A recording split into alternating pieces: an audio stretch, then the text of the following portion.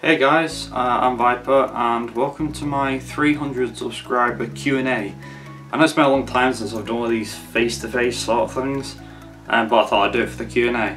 We're going to start with some Twitter questions, so just bring them up. I've got one already loaded here on my iPad, so I'm going to use these to read all the questions on. First one comes in from @TableMatt, or Matt, and he says, what plans do you have for the future, both YouTube and IRL, so in real life? Plans for YouTube? I don't know. It's kind of all not sure about it. It's just trying to make the best of a bad situation. I wouldn't say I'm in a bad situation at the moment, but I feel as though with being at a low sort of subscriber rate compared to others, I feel as though if I grow a bit more then maybe things will get better. I don't know, that sort of thing. But I'd say YouTube's going okay. Let's just put it that way. I'll say in short, YouTube's going alright. But since at the moment I was recording this, I'm currently at 364. So since I posted my Q&A announcement, which was about 2 months ago now, we've gained 64 new subscribers. So for everyone new who's subscribed, hello, I'm Viper. Hello. That sort of thing. It's been quite astonishing that I've grown quite a bit in 2 months, because I don't usually gain that many. I gained quite a lot of you guys from a rant video that I did about the community and stuff, so yeah, to everyone who subscribed because of that, thank you and welcome aboard. Next set of questions actually comes in from a friend of mine through direct message, and he asked me a couple. I'll try and list them on the screen if I can. He says, overstay or understay? That would probably be overstay, because I hate understay. Favourite game? I don't even know, I think I've got it. Yeah, it probably would have to be this, I'm sorry, but it's that. You guys can see that. Yeah, I'm sorry. It is. What do you think of Dirt Rally? From what I've played, it's pretty good. I'm not exactly used to the whole handling thing. I mean, I've had it for months, but I'm still not used to the handling model on it. But for the game, the graphics looks visually stunning. It's the same as F1 really. I mean, I'm not used to that handling model as much, but yeah, Dirt Rally, I think the graphics look amazing and the controls are a bit hard to get used to, but if you're on a wheel I guess that's a bit easier. I have tried it on a wheel, believe me, but no, just not for me. But it's still good. Have you ever done any real life racing? I mean, if go-karting counts, then yeah, I've done go-karting on several occasions. But I went to a karting place in Newquay about, I think it's 7 years ago now. And they were doing like a go-karting thing, and I was just like, oh, it was like I think £5 or £6 to do it. And it was like I think 20 laps around some figure of 8 circuit where you went over a bridge, then you went under it when you came round. And I won the race, I think by 10 seconds or something. And they basically said, oh, I was like, whoa, where are you going? I was like, I don't know, where am I going? They said, you need to go over there because you get an award. And I was like, oh, do I? And they give me a karting medal. It's got like a go-kart on it. 1 second. Right, so you probably can't see that, but that's it there. It's got a, whatever you want to call it in, but that's it there. It's got what the karting circuit was on the back. Sorry, it's probably getting annoying on my face, but there's a number there if you guys want to book it. For that, if you couldn't read it, it says Saint Evolve Karting Circuit, so that's what it is. Right, so those are the Twitter questions. Now for the YouTube ones. Okay, right, so now I'm on the YouTube video and I can actually see what's going on. I think my face looks a bit redder in the camera, I don't know. It might be because of the video, maybe, I'm not sure. Right, so a couple of questions. First message comes from Cal HD1, who said, congrats mate. So, thanks Cal. But the actual first question that I've got is from Nidge Plays, and he asks, congrats on 350 now mate, so thanks. And my question is, what would your ultimate F1 team be? You can have any team principal, any car and any 2 drivers throughout F1 history. I think I did this a while ago. If I had to pick a team, like if I could create my ultimate F1 team, I'd have Juan Pablo Montoya and who was the other guy? There was somebody else. I think there was Juan Pablo Montoya and Mika Hakkinen as my drivers. The Renault R25, so 2005 Renault F1 team car, I'd have that as my car, and Flavio Briatore I think it was, which was that year's manager as well. could have him as my team manager. Yeah, that's my ultimate F1 team. So thanks for that, Nidge. Next question comes in from a big fan of mine, and he's also been my good friend for a few years. Raskaman, well, I'll say a few years, about 2 years I think. Raskaman4444, and he asks, he says, this is the first time I've ever used hashtag properly at least. He says, okay, to the question, could you make a Project Cars Championship on PC? That would be awesome, because I could join in, and I think I could get some more people in as well, just a thought. A Project Cars Championship on PC, well there's quite a lot on the PC as it stands, I think, I'm not sure. I think AOR are doing one as well, which is GT3, but I believe that's Xbox One? I don't know.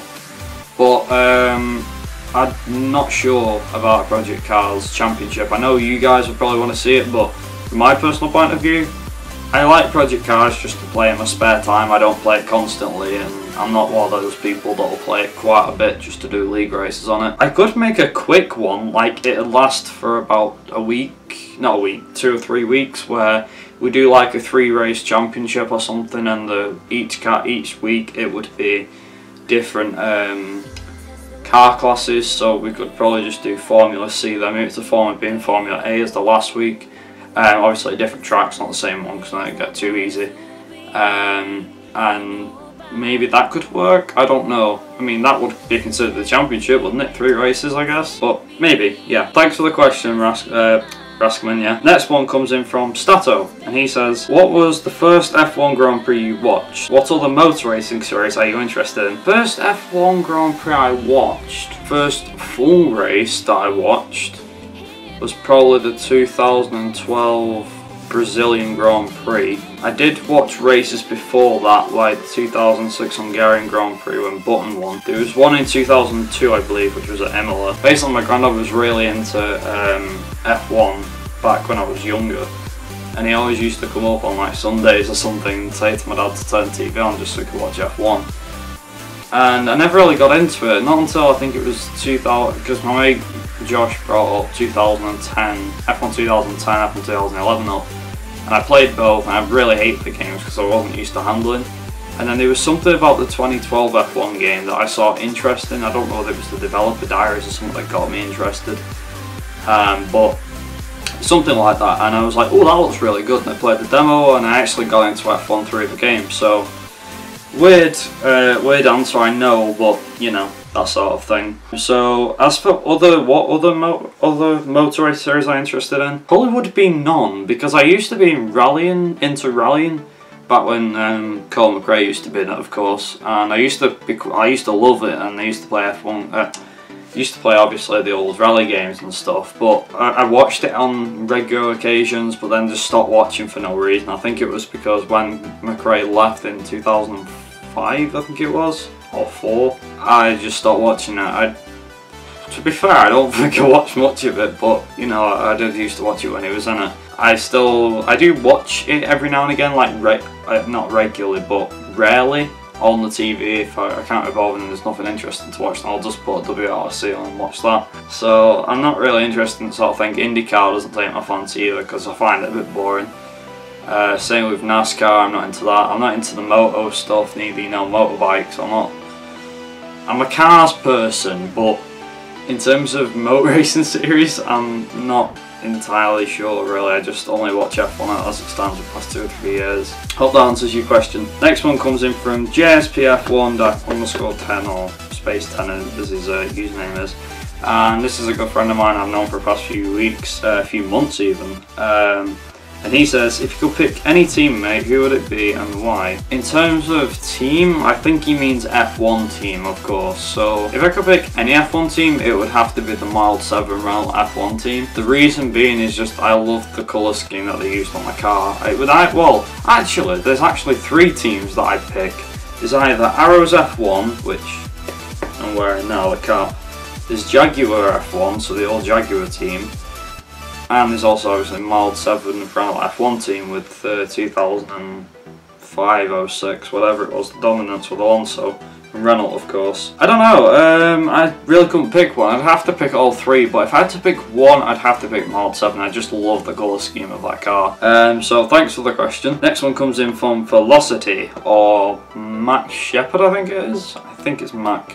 It's definitely, yeah, Mac is. And he's got 3 questions, and the first one is, favourite R-Factor mod? There's so many good mods on R-Factor, I really can't decide. It would have to be an F1 mod, unfortunately. Probably be the 2001 F1 mod. I know I'm going back some years with that mod, but it's just the fact that you've got Benetton in there, you've got Arrows, there's Jordan, Jaguar's in there, Minardi I think is in there as well.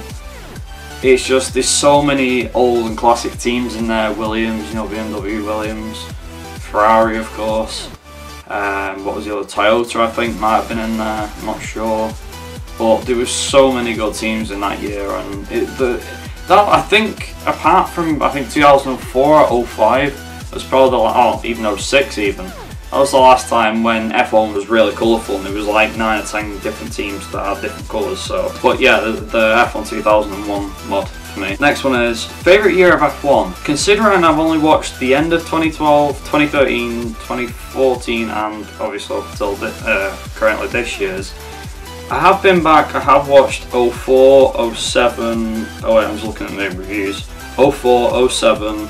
08, 09 and 14, obviously so I watched 14, but out of all the years that I've watched, oh, and 96, even though I wasn't even born in 1996, obviously that was when Damon Hill won, but I watched that one. I actually bought the VHS, I haven't got it with me, but yeah, I bought that. But my favourite year from what I've seen, favourite year F1 in my opinion, was probably, and I'd have to be, unfortunately, I'm going to have to be biased, guys, but last year, not because of the fact it was Hamilton won, but the fact that it was weird to see Vettel not winning any races. It was nice to see that Ricciardo won races, and it was one of those things that we had 4 years of dominance from Vettel, near enough, because he just obviously dominated 2011 and 2013, but there was a fight in 2012 and a fight in 2010.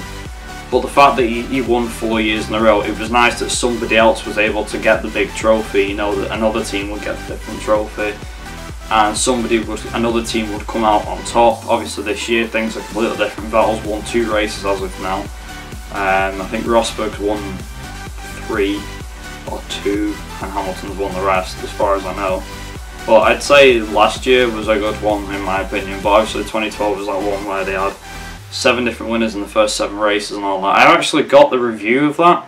I bought it recently and I've watched it, and not all of it, but I've watched like the first quarter of the season when the first 7 winners were going through, and I thought, oh, it's pretty interesting, but not that great in my opinion. Sorry to anyone I have offended, because everyone goes, that's the best season. I'm sorry, but not in my opinion, it's not. And last question from Mac. In your opinion, who are the top 5 racing / F1 YouTubers? This again is a hard one. I'm not actually going to say, for once, unlike most people, I'm not going to mention any of the big names. Okay, I'll mention Harrison. Harrison's one of them, because he's very opinionated, and I have to admit he's quite honest, and if he needs to be brass, he needs to be. You know, if he needs to be bold and say something, then he will speak up and he will say it. If something big happens, he will get a say on it somehow, you know, like if for a video or something. But if you listen to what he's saying, I say his words are wise. They are. They do sound wise to me. It's like someone who's rubbed off, you know, a part of the, you know, when the, oh, what is it, like old man's knowledge, and they rub off, and you know how old men talk and stuff. I'm not calling Dre an old man or anything. I'm just saying that he's got some of that, you know, that knowledge that makes him sound smart and likable, and he is. He's a nice guy, so he would be one of my top 5. I can't put him in order, unfortunately, so Harrison 101 is one. Velocity, the guy who asked this, so Mac, he's also another one. I'm going to be bold, but I'm going to say F1 Games PlayStation, who's also asked some questions as well. I'll get around to them in a minute. Or Dave, as he's known. He's quite a funny guy and everything. He's starting to grow slowly. Speaking of that, on to my next one is PS Luton Rules as well. He's also a guy that I find entertaining. He does an F1 Manager series, which I think is quite cool and quite good. And last but not least, and this is really difficult to pick, I'm going to go with Flying the Orangutan. Now, even though he does quite a bit of FIFA content, his F1 content is brilliant. He's funny as anything, I'll just say that. He's funny as anything. His editing's on point, like literally on point. He's right up there with Arrow in my opinion, and you know, guys like that. So He's a great editor and a great friend and stuff. I don't speak to him that much anymore like I used to, but we're still good friends, and he's a cracking guy to talk to, and he's really funny as well. Thanks for the question. Moving on to the next set, which is, as I said, F1 Games PlayStation. This is a bit long, so forgive me. Xbox One tumbleweed slowly tumbles past the screen. Basically, a tumbleweed rolls past. So I'll try to make some sense in this question, but it's very difficult for me. Nicky Lauda says F1 is running out of time to fix itself. As this comes from the great man himself, is this now a clear indication that however far-fetched and unrealistic that it sounds, could F1 actually implode in on itself and come to an end? Is it run out of time to fix itself? The answer's kind of yes and no. If F1 fans are finding it boring, then that's fair enough, because obviously they're the guys that try to drive the sport forwards, but if they find it boring, that means the FIA need to step up their game, in my opinion, and allow better engines and stuff. I'm not saying go to V8s or V10s like we had before, but at least make the sport a bit more cheaper. I mean, we've had like, what is it, 2-3 teams drop out now? We had Manu who managed to come back under their own strength, thankfully. But look at where they were this time last year. I mean, there was Caterham going up for sale, Marussia was starting to go into administration almost, until I think it was America when they finally did. But everything's changed from last year to this year, and I have to say, if FIA want to get F1, keep F1 running as a whole, then they better, you know, change around like the costs of engines and stuff, because otherwise the sport itself will go dead. Doesn't matter how many people will watch it, there'll be less people that'll tune in just to watch a race. I have no problems with this turbo era stuff that's going on, you know, the V6 turbos. I have no problem with that, I can get used to that. I know a lot of people still complain, going, oh, it's crap because it's not as loud as V8s. So what? You know, if it provides good racing, whatever. If there's cars on the track, I'm happy. But the fact that these teams are going down and all that stuff, no, I'll just draw the line there. It's just the fact that that's happening, and I'm not going to go there. So yeah, it could implode on itself if it's not careful and the FIA don't do something good about it. He also goes on to mention, he says, I've followed F1 since the late 80s and it's been up and down, but never to this point. I also feel that getting more and more into paid TV is not the answer. This should be free for everyone, not just the middle classes. I also feel Sky TV, with its business suits and corporate bullshit, is ruining the sport and contributing to what may be its ultimate demise. Anyway, enough of that stupid question. I can't speak. Anyway, enough of that. Stupid question time. If you had 1,000 subscribers, would you be A, happy, B, very happy, or C, oh my god, I just want a BAFTA happy? If I had 1,000 subscribers, I would probably be happy. How happy though? But actually, I would probably be, so very happy. I wouldn't be BAFTA, I'd be like, oh my god, like that sort of thing. But I would be happy, I would be very, very happy, so yeah. He does actually answer, he has asked me a few more questions, but unfortunately, thanks to my iPod, I can't read them. I will come back to you though, Dave. Don't worry about it, that's his name. I will come back to him. Moving on to the next one, comes from Lewis Central, and he asks, what/who made you start YouTube? What made me start YouTube was probably a friend of mine. I've not spoken to him in years, but basically when I was at secondary school, I used to watch the Syndicate Project. You guys probably will know him. Basically, I watched his videos when I was in, I think it was like year 9 or year 10, and I wasn't inspired by them, I wouldn't say. I just said that I was watching his content, you know, his zombie stuff. My mate said, well, why didn't you give it a try? So I got my laptop, turned it towards the screen, and that's how I used to do it. If you go back to my channel, click on like the oldest video, you'll find that was my first actual video. I've not deleted any of my old videos. They're still there. If you guys want to go and watch them, they are still there for you guys to watch. But I remember having, I didn't have any of the Elgato stuff that I have on my camera that I've got now. I used to have a laptop, I still do, but it's just a family laptop now. It had a 2 megapixel camera on it, which was really crap, and all I used to do was get the laptop, turn it around so the camera would face towards the screen, the TV screen, and then I'd used to start playing the game and then used to stop recording on it, and that was how I recorded videos. I think I recorded like 10 within 3 weeks or something, which was kind of weird. Most people started picking up on it, and of course I eventually got picked on just for doing something that I'd like to do at school, so there was that.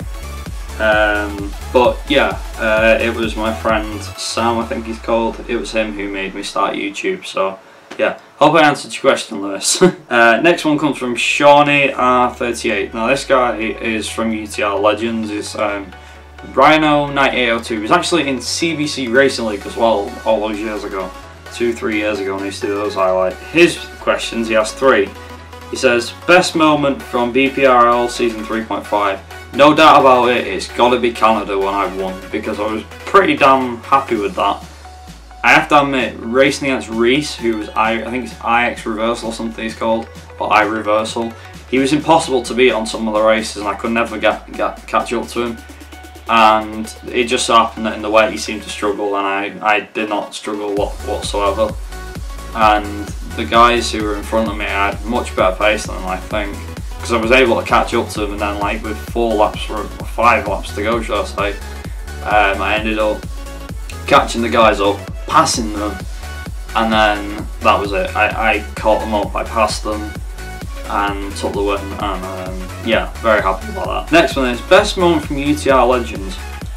This is tricky because there was quite a few good moments. My probably favourite moment, and it's a bit unfortunate I have to say this, Sean, I don't want to disappoint you, but it would probably have to be at Portugal, where I think it was Aaron messed up.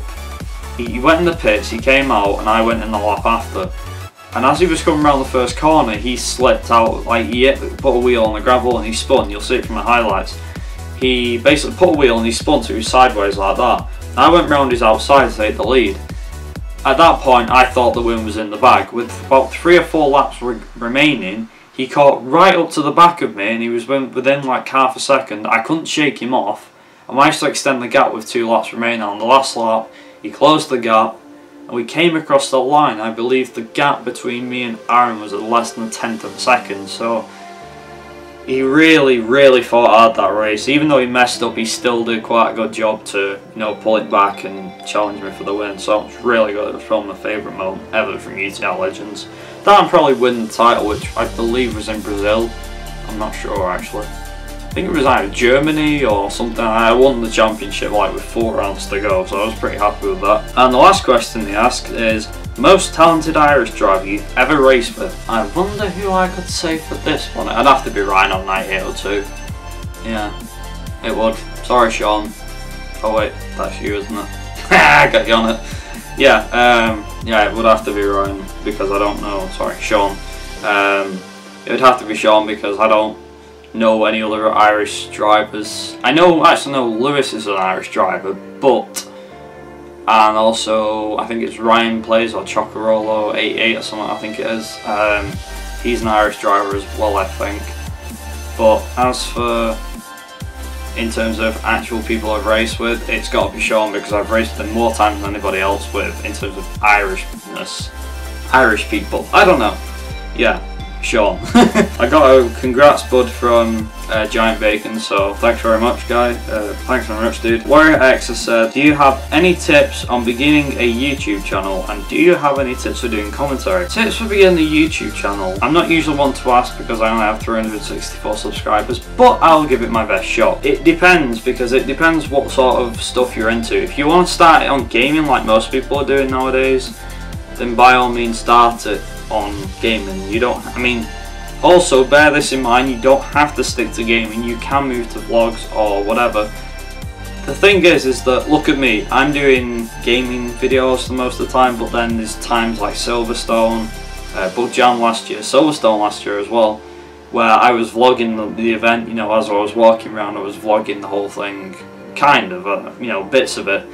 So even though this channel's mainly gaming, I vlog and, you know, make it a bit separate, because I know most gaming channels just do completely gaming and that's it. They do complete gaming, they don't do anything else, just gaming stuff and benchmark test, I don't know. But if you have gaming and vlogs on the same channel, you kind of got to make sure it works. So don't start doing a gaming channel and then vlogging a fashion show, if you get what I mean, because it just doesn't work. That's 2 different categories you shouldn't go with. Make sure whatever you're filming is relevant, and then that way your channel kind of just blends into one another. Videos blend into your channel just like that, you know.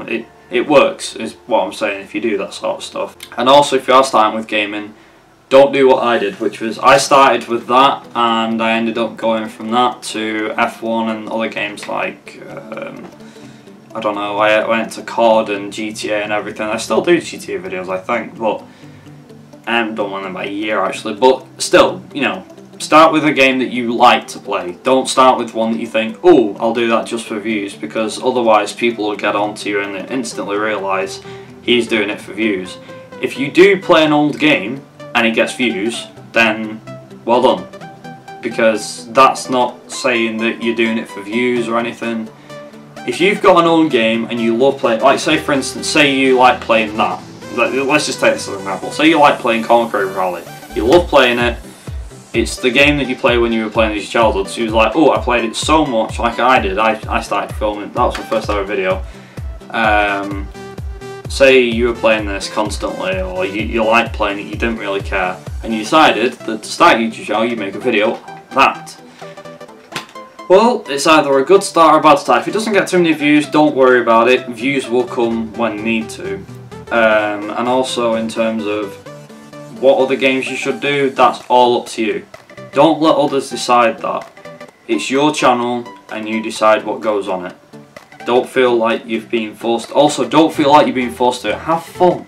That's what YouTube's all about. And as for any tips for doing commentary, I can't help you on this one unfortunately, but I can give you my best advice. Start early and just carry on doing it and you'll get used to it. So basically, start commentating as soon as you can. Maybe write a script perhaps to help you with it, and sit in front of a mic, record it a few times, and once you're happy with doing it, do this every time you do commentary basically. Don't do it like a one-off sort of thing. If you do it once over, people will realise what's going on. And mine's like literally, my commentaries are once over. If I don't like it, I'll go back and do it again, but most of the times I'm happy with it 9 times out of 10. So I don't go back or re-record stuff. But if I messed up, I mispronounced something, I might actually just go back and re-record the thing, whatever I said. So there's that. And that's all I can give you in terms of commentary, so I hope that's helped. Also, thanks for the question, WarioX. And the last one is from Toxic Rex 7 Gaming, and that was, what was the first racing game you ever played? First racing game I ever played, it wasn't this. In fact, bear with me 1 minute. Right, so my first ever racing game that I ever played was this, and I've still got it now. Unfortunately, there's no cover, so yeah, that'll happen, but that's that. I couldn't get it on camera, that's it. That's the first game I played. I still play it now. I have a PlayStation 1 emulator on my computer and I still play that because I've got that on there. This has been my Q&A. I will add in the questions for the next part. I know it sounds weird because I've like only done one of Dave's questions. He's still he asked me a few more. So I'm sorry about that, Dave, but I will add them in when I can. And yeah, that's been it. So I'll see you guys for the next video, or next part. I might carry it over to another part, which is on to this one maybe, but we'll see. So thanks for the questions, I'll see you guys soon. Okay, so this is the bonus part, which is where I actually finished off Dave's questions. I've got my computer screen on, as you can see there. He's got the rest of his questions on. He's got quite a few questions. So out of his questions, I already answered this first one, which was where he says, if you had 1,000 subscribers, would you A, be happy, B, be very happy, or C, oh my god, I want a BAFTA happy? I said, be very happy.